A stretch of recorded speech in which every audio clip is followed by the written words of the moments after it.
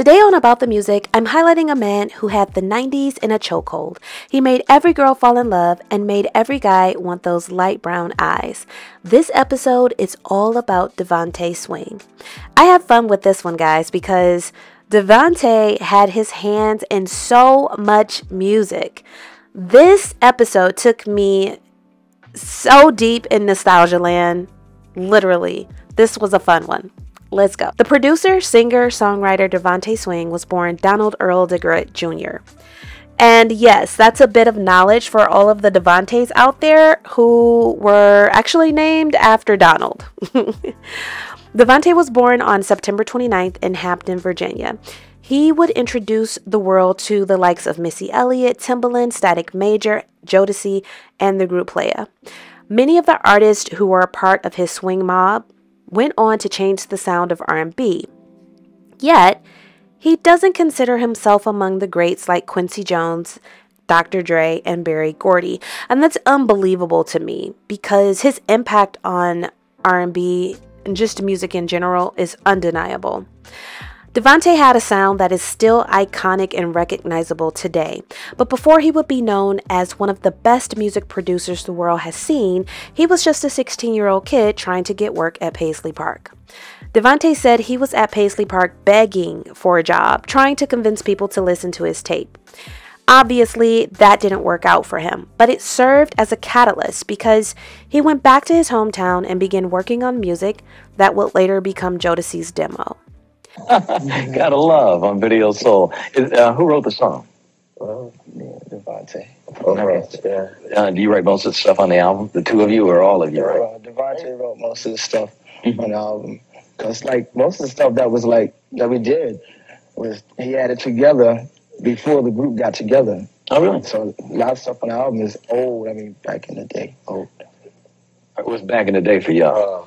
I want to hear this. Like 3 years. Yeah, 3 years. Yeah, almost 3 years. And we got together one night. We put a lot of time on tape. Make a long story short, and we had $300. We drove up to New York. Just one night, off the spur of the moment, and drove to New York. Got lost for 12 hours. We never been there, and found a hotel which was $175, $135 a night. So we didn't have any money left. So we had a little bit of money, paid it. Next one got out, went to MCA, got signed like the next. You're kidding. Yeah, so I have there for the next morning. That's scary, right? The 29-song, 3-tape demo was so polished, Andre Harrell asked Jodeci to perform in person, just to make sure there was no studio witchery going on. They performed Come and Talk to Me and I'm Still Waiting, both hits from their first album, Forever My Lady. DeVante and Al B. Sure wrote and produced the Forever My Lady album. So he actually came on the scene with a great ear for good music and a very strong pen. Like he entered the industry with this talent. He's just gifted. Forever My Lady went 3 times platinum and peaked at the number one position for top R&B hip hop albums.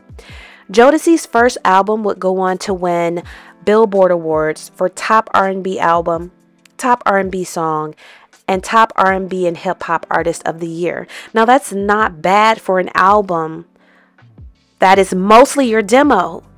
Imagine your demo winning awards. It's incredible. His talent, DeVante's talent, is undeniable. Y'all know this.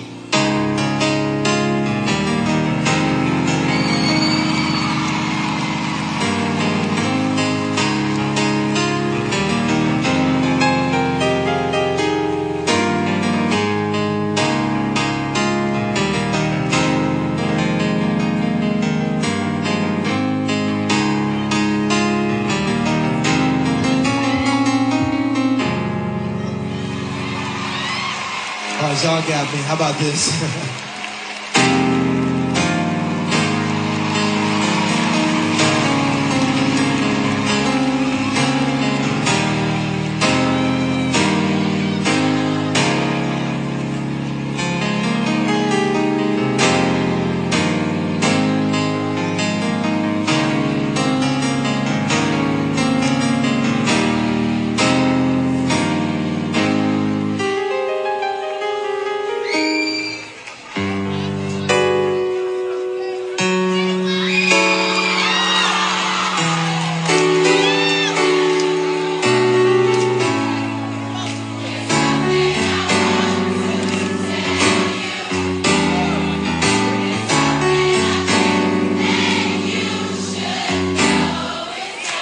right, y'all mess my song up. Let me give you something else.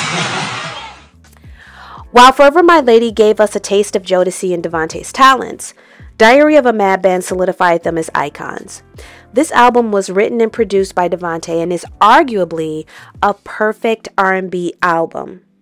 But he also took part in mixing this album. So, DeVante wrote the album, produced the album, mixed the album, and performed the album. Okay? Yes, he's a musical genius.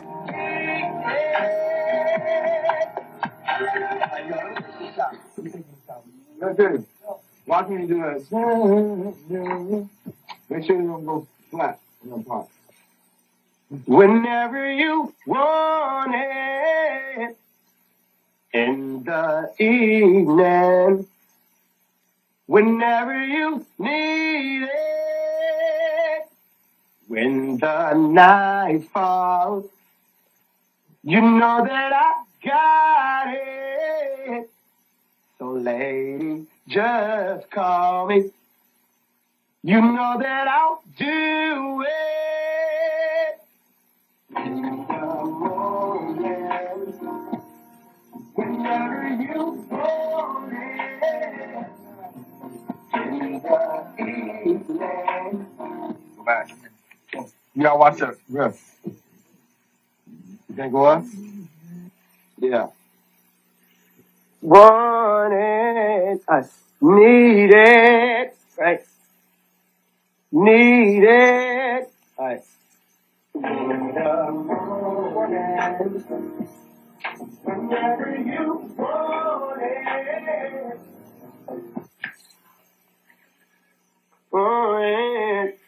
in the morning, whenever you want it.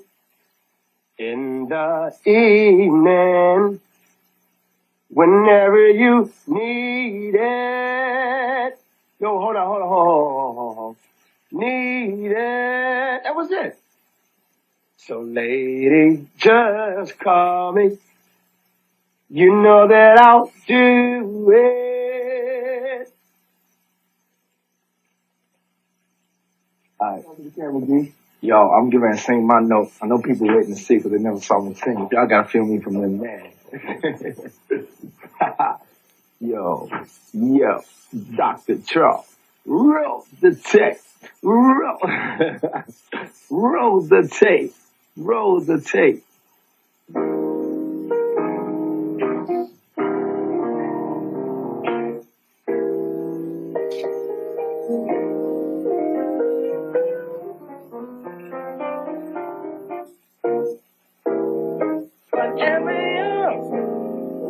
My heart belongs to you, baby. Whatever you need, there's nothing I won't do. Whatever you want, my heart belongs to you. Whatever you need, baby, there's nothing I won't do. Redman, Missy, and Timbaland would feature on Diary of a Madman. The other thing that was very special about this album was Jodeci's aesthetic, which changed drastically from the Forever My Lady album. Their aesthetic during this time would become the quintessential Jodeci look. No one else can do it like they did it. It is their look. Period. The world hadn't seen an R&B group with tats and leather outfits, and it's been said that Puff styled Jodeci, and if that's true, if he's responsible for the Diary of a Madman Jodeci style, he definitely struck diamonds. Now, there's a lot of stories about DeVante being the Suge Knight of R&B, and Jodeci definitely wore the title of the bad boys of R&B. But let's just focus on the amount of talent DeVante brought into the industry.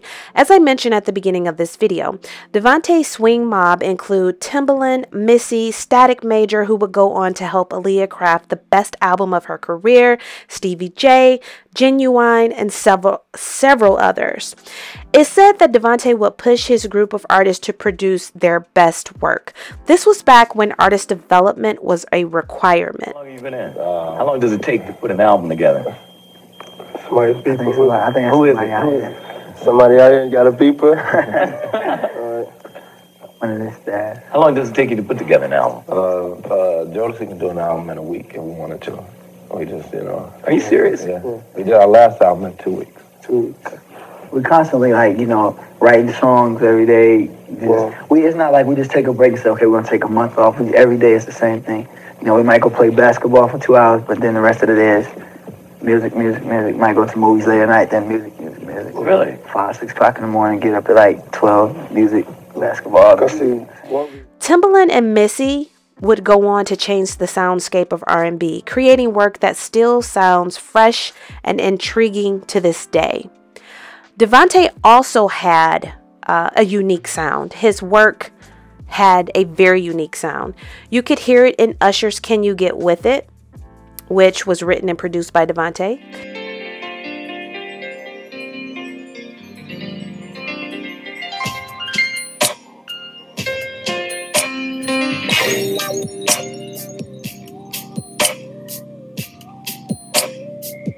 You can hear that unique sound in Tupac's No More Pain, which was produced by DeVante. Hey, DeVante. Nigga, don't you know we gonna sew up every bitch in the country?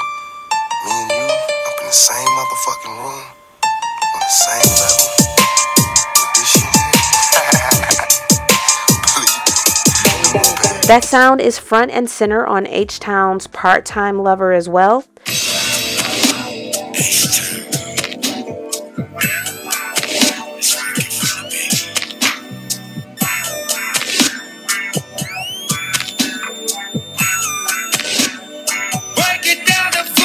And we can't miss DeVante's fingerprints all over Montel Jordan's What's On Tonight.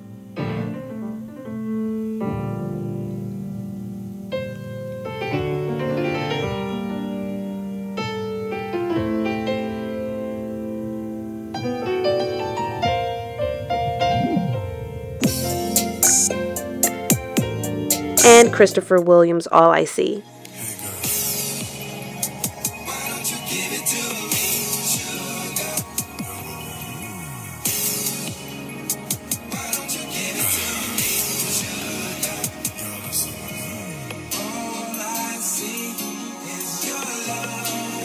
The list of songs written and or produced by DeVante is extensive.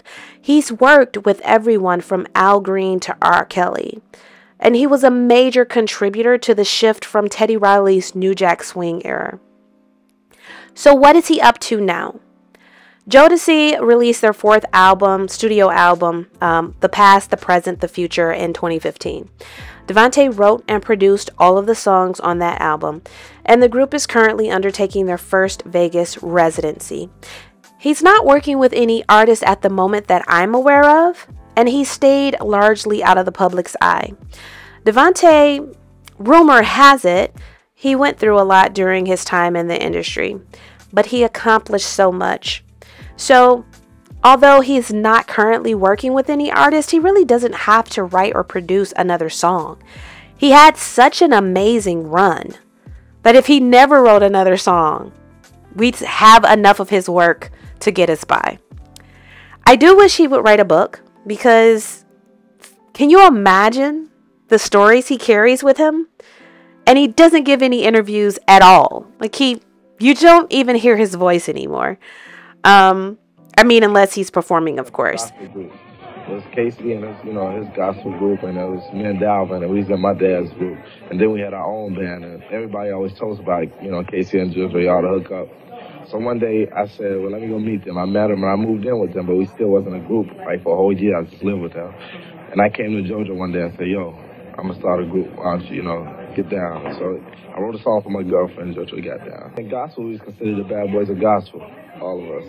I don't know the switch. I don't know how they came about. We just started writing songs for girls around the neighborhood, and it just came there. I just make music, you know what I'm saying? I'm not trying to be a bad boy. I'm not trying to be out here, but that's what you want to call me. You know, they call us rebels because we always go against the grain. I think people should say, you know, I think people get wrapped up into the music so much that they want to actually live it out and whatever. If you're a hard rap group and you talk about, you know, killing or whatever, and you get wrapped up into that, then, you know, first of all, I wouldn't even have a rap group on my label talking about that, promoting violence, promoting, you know, I'm not into that at all. You know, I don't think if they're going to do it, they shouldn't get caught up into it. And I don't think they should, you know, when trouble comes, I don't think they should act like they're not concerned about it. You know what I'm saying? I don't think they should take it. Like, I see, like, a lot of them on television after they get locked up, after whatever, and they act like they don't care. You know, I know that's just a role. I know they care. You know, they shouldn't, you know, go to the public with that. It's just fun. I like Snoop and Tupac, you know, his last song, Keep Your Head Up, was positive to me. I don't know what happened, but, you know, I don't know, you know. I don't know. I listen to all of them, you know. But some of the industry stories that he would have, I mean, can you just imagine? Anyway, many have tried to replicate Jodeci's style and sound. 112's first album worked really hard to give us Jodeci. Drew Hill has tried to pick up where Jodeci left off, but all of them lacked DeVante's production and pen. You just cannot be Jodeci without DeVante. So what's your favorite DeVante project? I know a lot of people love No More Pain by Tupac, and yes, that's up there. That song is a classic. The beat on that track, ooh, yeah, that's up there. But could you even name just one? Because as I was going through the music for just preparing for this video, listening to some of the music that he has created, the list is so extensive, and as I was playing through the songs, I'm like, oh, yes, this is fire. Oh, this one, this is perfect. Oh, I forgot about this one. It's just so much. You could create an entire DeVante Swing playlist. You could, and you could just play it from top to bottom and just press play and just let it roll. So me personally, I don't think that I could name just one, but if you can, tell me in the comments down below. If you enjoyed this video, sing a sweet love song to that like button, and I'll see you on the next one.